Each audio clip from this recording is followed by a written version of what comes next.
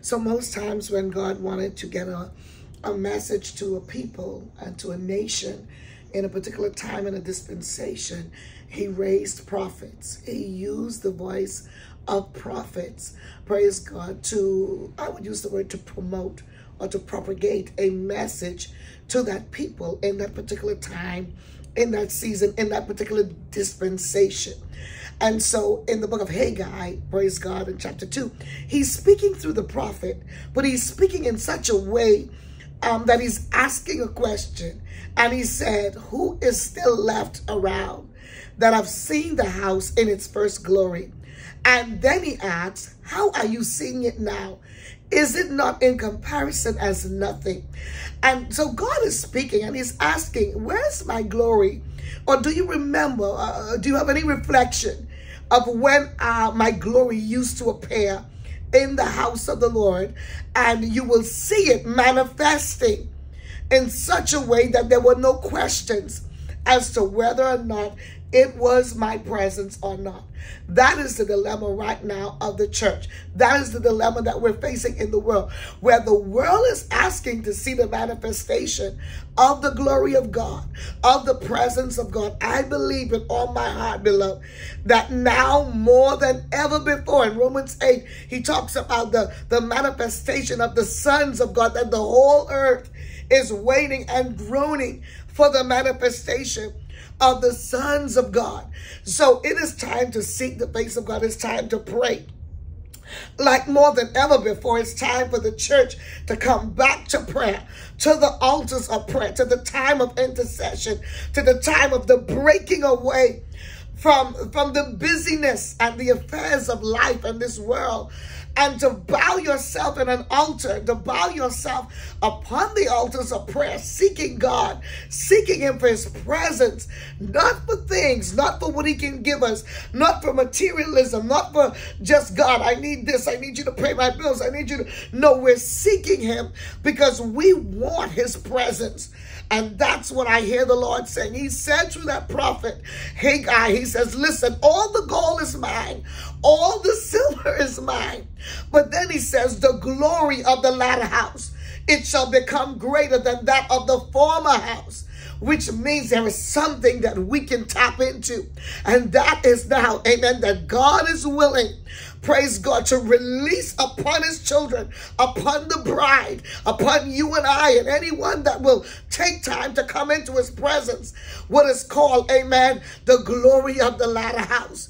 Praise God. So this is that day as we're preparing to close one year, go into a new year. Beloved, hear me today. I know that you may have personal needs in your life. There are things that you're probably asking God to do. Well, ask him more than ever before, praise God, to reveal his presence and to reveal his glory. When we go through these corridors of dying to self, dying to the flesh, dying to the pleasures of this world, then we are positioning ourselves for deliverance. We're positioning ourselves for spiritual renewal and restoration. When that begins to happen, praise God, amen, I believe the greatest revival that the world has ever seen will begin to take place in our personal lives, in our churches, in our communities, and yet still in our nations. Then we will see the glory of the latter house. The glory, praise God, the outpouring. Hallelujah. The glory of the presence of God. The manifested presence of God. The unveiling, the revealing of who God really is. It will become so clear to us. So today, that's what I'm praying for. That's what I'm believing for with you. Praise God, that you will begin to press in like that. Press into prayer. Press into the presence of God. The tangible. That's what the glory we're looking for. Not just some sham or some make-believe thing. No, we want to see it in its realness, in the reality of it. God's glory, his manifested presence. So I pray that for you today. I pray in the name of Jesus Christ. Those of of you that are born again, this will be your pursuit. Praise God, that you will come to the altars of prayer.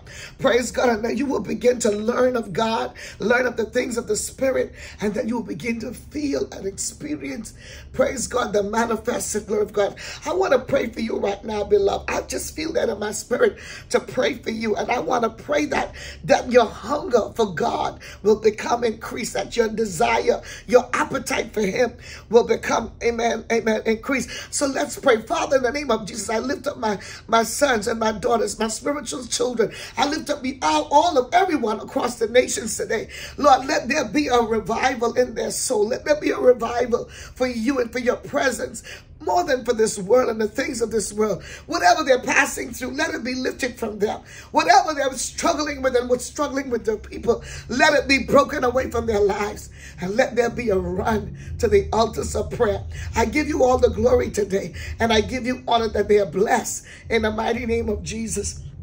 God bless all of you. We want you to come and be with us here, Apostle Knowledge and myself, here at BFOMI Global. Praise God. We're in South Florida. Amen. Our address is, amen, right on our website. You can go to BFOMI Global, believersfaith.com. Praise God. Come be with us. We're right here in South Florida. We're like about probably 10, 15 minutes away from the airport. And I mean, we would love to have you with us this week. Our prayer services are powerful. Wednesday night, 7:30 p.m. Friday is like our revival services where we pray and lay hands and deliver and set the captive free. And Sunday mornings is back to the altar. You don't want to miss it. Come be with us. Amen.